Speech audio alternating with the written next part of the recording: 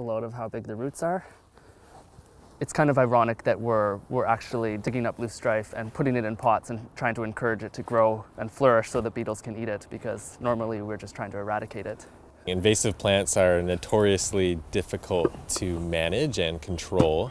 Biocontrol is just another way of trying to control the invasive species, and I personally find it really interesting because instead of just digging something up, you actually get to try and play with the predator-prey relationships. The beetles are being bred and raised in a tent at Burnaby Lake Regional Park. After placing the beetles in the tent, the next step is to simply let them breed and grow. After that, more loosestrife will be harvested when it's in bloom and when the larvae are hatching and hungry for food.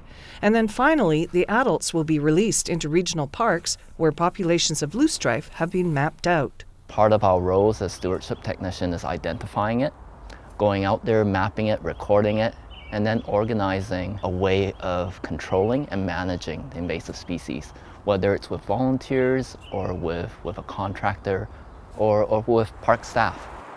And there is no shortage of volunteers ready to lend a helping hand.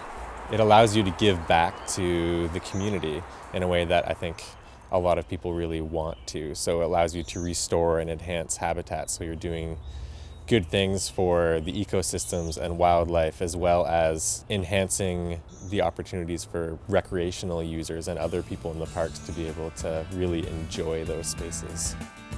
If the public's interested in volunteering at one of our events, they can go to meetup.com, search Regional Parks Connect, and on there are listed a bunch of volunteer projects that they can help us out with.